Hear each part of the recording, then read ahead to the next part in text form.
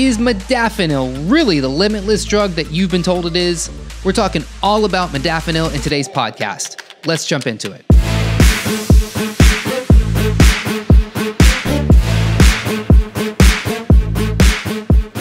What is going on, everybody? Welcome back to the Holistic Nootropics podcast. My name is Eric, and I'm the founder of HolisticNootropics.com, and I'm here to help you boost your supplement and nootropic performance. One way you can do that is by heading on over to HolisticNootropics.com and downloading a copy of my free supplement buying guide. This guide will walk you through ingredient by ingredient on how to avoid most of the junk that is being sold in the $100 billion supplement industry, because yes, in fact, most of the supplements that make up that giant number 100 billion are total crap. They're filled with all kinds of fillers, preservatives, excipients that create excess toxicity when consumed in the body, and then also take away from the actual performance of the supplement you're taking. So if you want better supplements, if you want better nootropics, download a copy of my supplement buying guide, and that is one great way to start. Also, if you are new here on the channel, be sure to subscribe, like the video if you're watching this on YouTube, and leave a comment down below, and we'll keep the conversation going there. If you're listening to the audio podcast and you enjoy what you're listening to, head on over to Apple Podcasts and leave the podcast a 5-star review, because that helps us grow the podcast, that helps us get more visibility in the algorithm, and just is a great thing to do regardless. Okay, so let's jump into today's podcast all about Modafinil. Let's start off by covering the basics. What is Modafinil? So Modafinil is commercially known as the drug Provigil. It's a wakefulness promoting drug that was approved in 1998 by the FDA for the purposes of the treatment of narcolepsy, excessive sleepiness during the day due to obstructive sleep apnea, and shift work sleep disorder. Basically, its main job is to promote wakefulness, specifically for people who are dealing with some kind of sleep issue that brings on, that may be related to narcolepsy or brings on daytime drowsiness. So, how does Modafinil work in the brain? Well, it's a dopamine reuptake inhibitor, which means that it cancels out things like MAO. It cancels out the dopamine transporter that basically metabolizes dopamine. So essentially, what it means is that by inhibiting the reuptake, it keeps dopamine around longer. So this is going to give you more attention, more alertness, and just overall cognitive enhancement. It does this through eliciting changes in the activation of brain regions associated with cognition, including the hippocampus and the prefrontal cortex. So it's mostly working in the hippocampus and the prefrontal cortex. Of course, these areas are what are your main areas in the brain for learning, memory, and synaptic plasticity. And it also stimulates norepinephrine. It inhibits the reuptake of norepinephrine, thus stimulating more norepinephrine in the brain and glutamate production and reducing GABA. So you're getting more stimulation and you're getting less sedation through something like GABA. It may also activate the orexin neurons, which regulate wakefulness via histamine, but it's debatable whether this is a primary mode of action of Modafinil. So in the brain, it's basically hitting all the levers that are going to promote wakefulness and diminish drowsiness. So again, Modafinil primarily, on label, it's prescribed to be used for sleep deprivation recovery. There have been many studies in this. That's probably why it's been, that's probably why it was accepted or approved by the FDA almost 25 years ago. So it's been tested in randomized controlled trials. It's been tested in humans. It's been tested preclinically in animals and in vitro. It's been tested in military personnel. It's been tested in athletes. It's been tested in students. It's been tested in young people, old people, healthy, unhealthy, sleep deprived, not sleep deprived. It's been tested a lot. So there really is no doubt to the effectiveness of how Modafinil can be helpful, again, for promoting awakeness, promoting alertness. But the interesting part comes in, and really the reason why I'm covering it on this channel is because it is a potent nootropic. It may even be the nootropic that was brought to light probably 10, 15 years ago that, that really kind of started this trend of people, of biohackers using it, of really anybody who wants to get a cognitive edge, you know.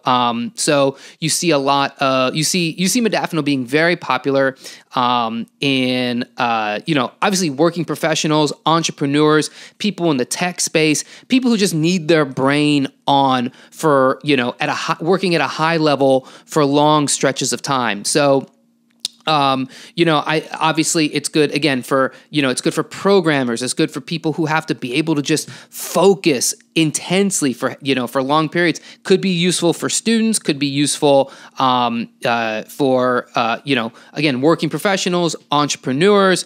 It could be good for those withdrawing from heavier stimulants. So, there's actually been studies showing how modafinil can be a potent alternative to using something like Adderall, or even using other amphetamines, using methamphetamine. There's been a bunch of studies done showing how modafinil can help those recovering from methamphetamine use and addiction, help them recover, and then other psychostimulants as well. So it's good to use modafinil to kind of help.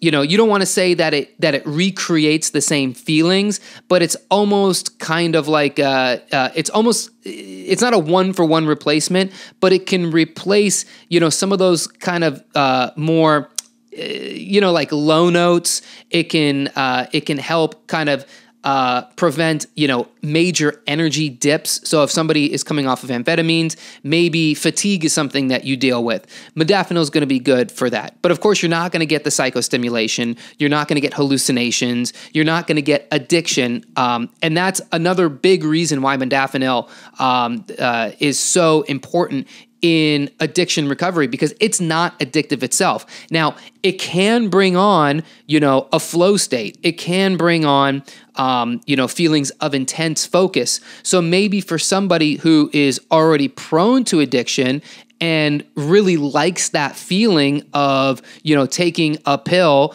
and getting almost instantaneously into a flow state, maybe there might be a potential to overuse this drug, which is, you know, certainly a note of caution, but it does not have an inherent addictiveness to it, probably because it does not blast your dopamine and norepinephrine quite like an amphetamine does. So if you are using modafinil, you do have to be aware that there is a probability for abuse and addiction, but it's very, very, very low, which is also, again, why this is used in the military. But it is a prohibited substance according to the World Drug Enforcement Agency, WADA, you know, who they do drug and performance enhancing drug. They do the performance enhancing drug watchdog for all the major sports and Olympics and all that stuff. So, so the biggest benefits, again, alertness, attention, cognitive speed. The interesting thing here with the boost in attention. So if you're somebody who has a hard time focusing and attention and maybe even ADHD, this can help with that. This can help promote longer stretches of focus and attention and concentration. But the interesting thing is, as opposed to something like Adderall, modafinil does not.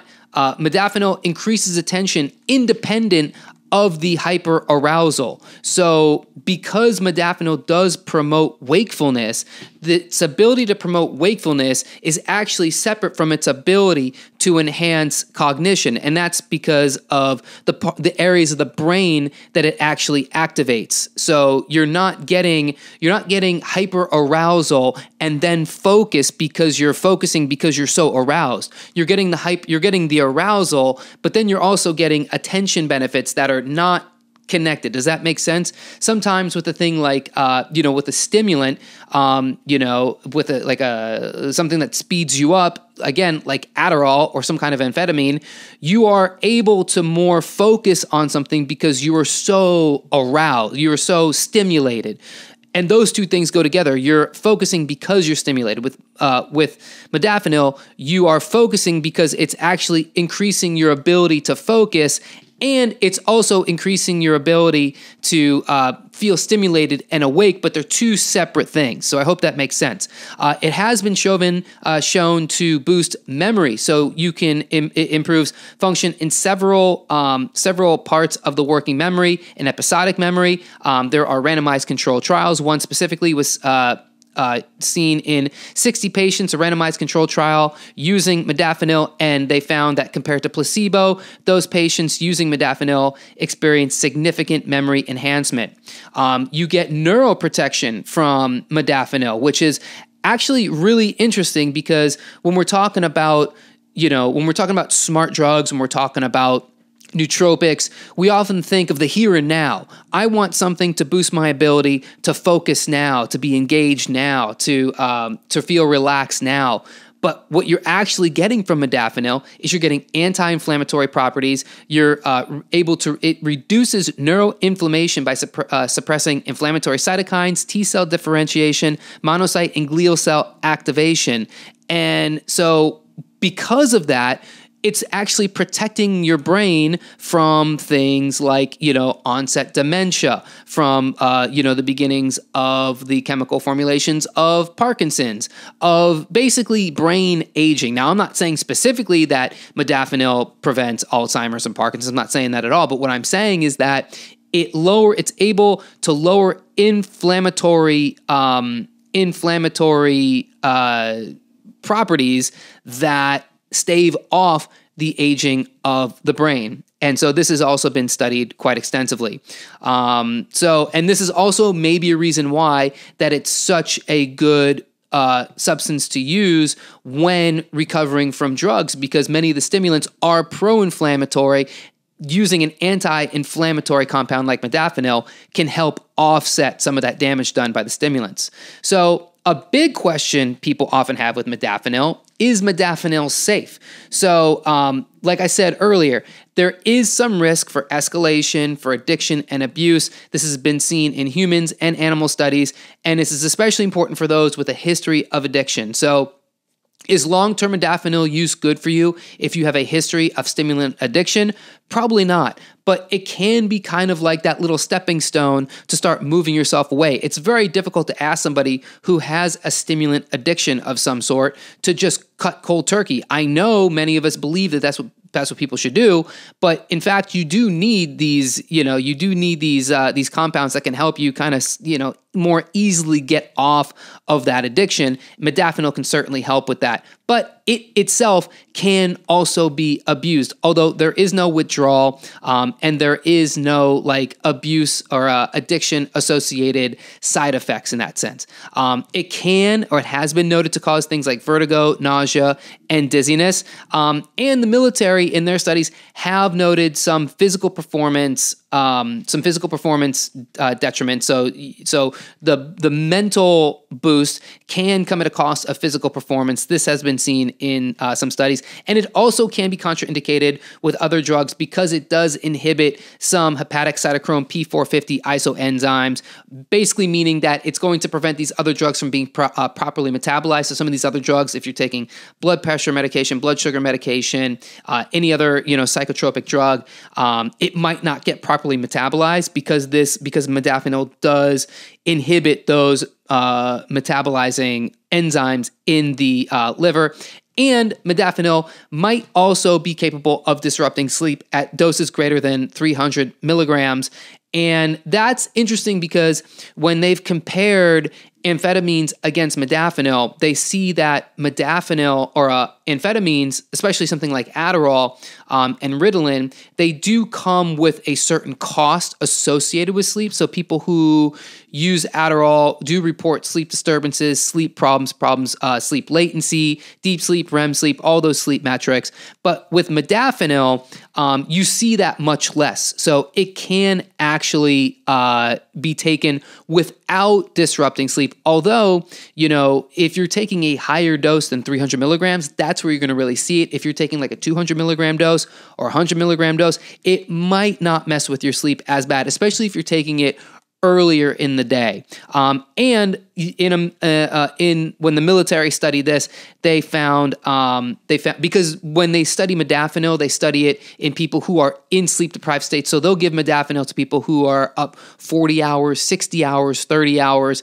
And what they find is that modafinil may lead to some overconfidence in military personnel. So you kind of see the two worlds colliding there, where even though you are, sleep deprived, but you're on this drug that enhances cognition, enhances focus, enhances memory, enhances anti-inflammatory benefits, you're still going to get that. You still have that sleep deprivation, so your brain is not working properly. So your decision making might still be off. You just might be able to make that decision much faster.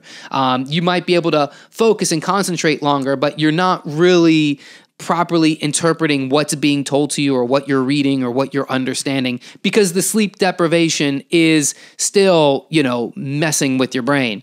So just keep that in mind. Dosages that are best, most studies are done with 200 milligram doses. I notice some studies you'll find in 400 milligram doses. That is pretty high.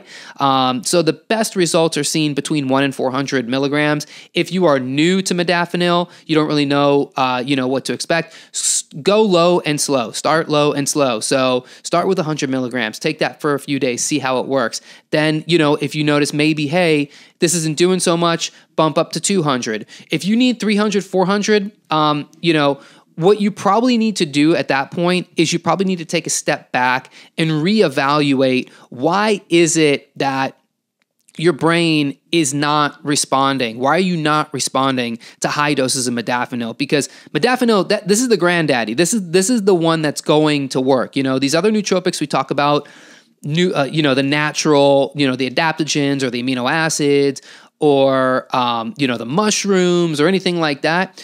Yeah, there's a chance you might take that and not feel that. Even though it might be doing something, you might not be feeling it. Modafinil, you should feel. And if you're still feeling, kind of brain foggy, a little hazy, a little tired, and you're taking modafinil and you're up to 200, 300, you're not feeling it, then you have to take a step back and say, well, what else am I doing in my life that is detrimental to my sleep? Am I not sleeping?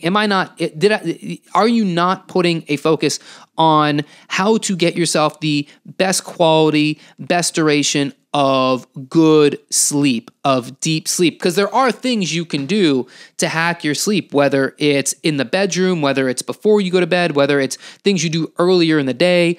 Are you overstimulating? Are you drinking too much coffee? Are you eating too close to the time you go to bed? Are you sleeping in a warm room? Is there noise around you? Is there too much light? These things you have to really kind of keep up with your own sleep hygiene to make sure you're doing it right, so that if you do take modafinil, it works. And then if you're somebody where your sleep is locked down, you feel good throughout the day, you take 200 milligrams of modafinil, you should get that limitless, that superhuman feeling. You should get that superhuman energy, that superhuman ability to focus. That's what this drug does. So it can certainly, it's definitely, been studied to work right, to do these things that you've seen in movies like Limitless, that you hear about, certain people saying when they've taken modafinil, they've experienced these cognitive enhancing effects. Again, it's the original smart drug. It works, but you also have to do the things underlying your own health and wellness, your holistic health and wellness, to really make it so you can feel superhuman on a drug like modafinil. But I'd love to know what you think. Are you someone who takes modafinil? Have you tried modafinil? Have you tried an analog of modafinil like FL modafinil or armodafinil or adrafinil? Let me know down in the comments what you think. If you enjoyed the video, again, leave it 5 stars. Leave it a thumbs up and 5 stars over on Apple iTunes. And until next time, everybody, I'll see you when I see ya. Until next time, peace.